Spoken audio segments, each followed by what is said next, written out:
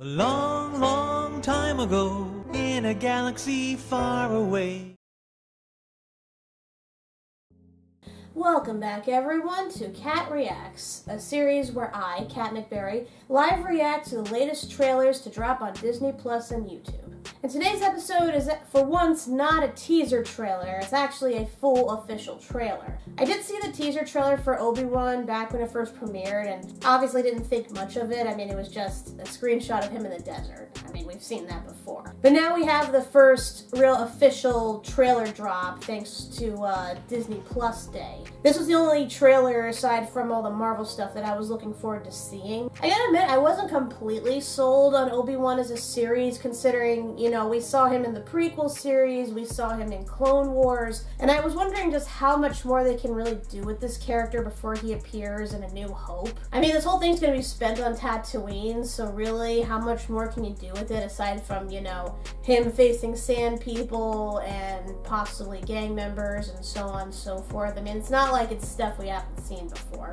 That being said, I will say I do really like Ewan McGregor as Obi-Wan. I feel he was one of the best things about the prequels. And obviously I'm not the only one who thinks that. I mean, the guy is a great actor. And I've seen him in other stuff too, and he's equally, if not better, in those as well. So yeah, not 100% sure what to expect with this. I did hear that Hayden Christensen is supposed to come back as Vader, which kind of confuses me a bit. I mean, it's implied that the two hadn't seen each other between their fight on Mustafar and their last fight on the Death Star before Obi-Wan dies. So I'm wondering what the hell is going to happen here exactly. I imagine it would make much sense if he realized that Obi-Wan was still alive on Tatooine, because otherwise he probably would have hunted him there and thus found Luke a lot sooner. So yeah, it'll be interesting to see what direction this goes in exactly. But I guess we'll save further speculation once I watch the trailer. So without further ado, let's watch us some Obi-Wan and play. 69. Nice. There's a hunger for this character to come back. Was there? Really? Somebody out there said you were hungry for him to return. Obi-Wan McGregor as Obi-Wan Kenobi. The most beautiful thing of all is that it's brought me back together with Hayden. We're bringing back Hayden Christensen to reprise the role of Darth Vader. We couldn't tell the story of Obi-Wan Kenobi. I don't see why, but whatever. Anakin or Vader. I mean, he's pretty much James Earl Jones by this point. Do they really need the actor? Quite satisfying for everybody. We hope that you enjoy it as much as we enjoy making it. So we're gonna get an actual Obi-Wan Vader fight, like, before the Death Star?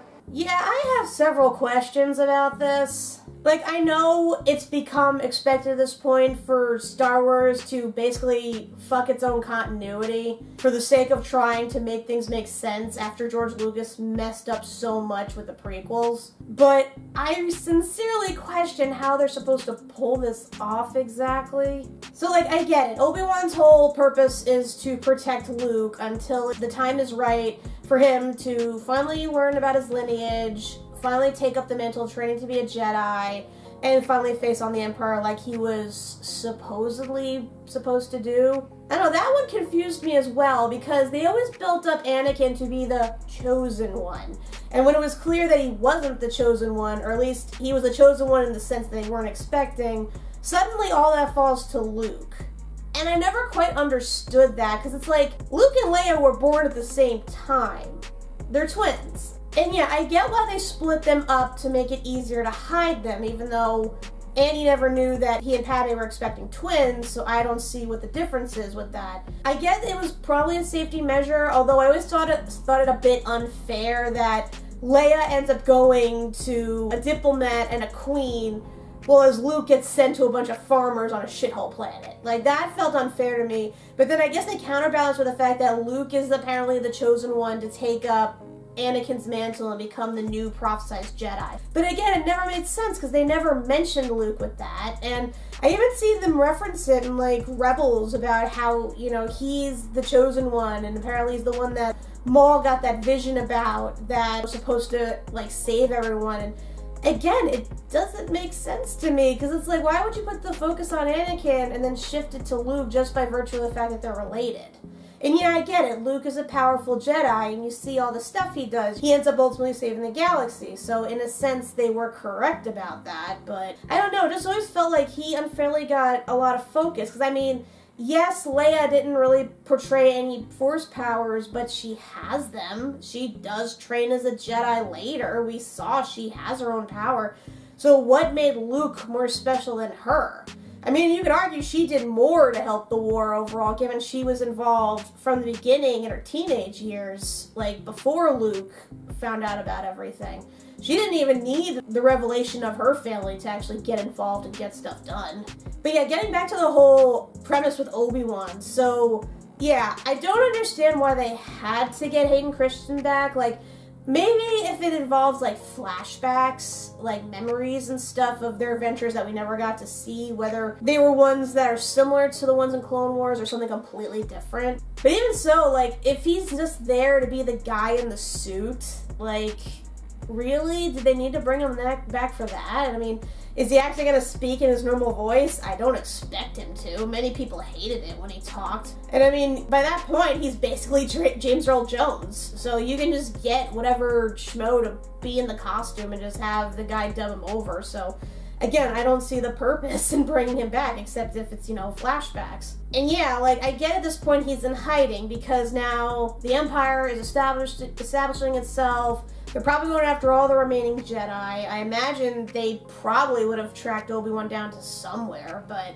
if they track him down to Tatooine, I mean, it's going to take a huge leap in logic, a huge thing, just to get him to not go back to that place so that it makes sense for later on when, you know, he's still there and Luke is still undiscovered. But I mean, we'll see. I'm sure they got better writers this time around that will try to make this make sense. And again, I'm not dissing the fact that they're focusing on Obi-Wan. I'm not dissing his actor. I'm not dissing his character. I mean, they're both perfectly fine. It's just, out of everything in Star Wars that I've been seeing lately, the different things they've been focusing on, it just seems weird to, again, focus on Obi-Wan. Because you can argue he's gotten equally as much focus as Anakin has at this point. I mean, we saw him from the beginning in the prequels. We saw him throughout Clone Wars. We saw him up until the original trilogy when he dies. And I mean, I didn't really think there was that much more to discover about his character. Like, maybe some of his past, perhaps, because aside from knowing that he once tried to be in a relationship with Satine, but it didn't work out for obvious reasons, they don't really elaborate too much more. Like, we don't know what his home planet is. We don't know if he had a family. We don't know how he was growing up in the Jedi Order, if he had a rebellious streak about him, you know, when he first teamed up with Qui-Gon. Like, in that sense, maybe that's what they're going to focus on in between all of the Jedi hunting and stuff. I don't know, I just hope that they don't friggin' uproot the continuity again, because Lord knows we've been having a lot of that done lately, you know, in terms of what the Mandalorian has been dishing out for us, in terms of what Boba Fett's gonna dish out for us. But again, it all is yet to be seen. Same thing with Bad Batch too. It's all the stuff they're bringing to the table, all the few things that they changed in their continuity. It's really not easy to predict what we're going to see in this. But hey, let me know what you think, if you're looking forward to Obi-Wan, if you're not, what you think about Hayden Christensen coming back. Leave a comment below and a like, hit the bell for notifications. But until next time, I'm Kat MacBerrie, and that's no moon, it's another prequel. God help us all. In my mind, this here Anakin guy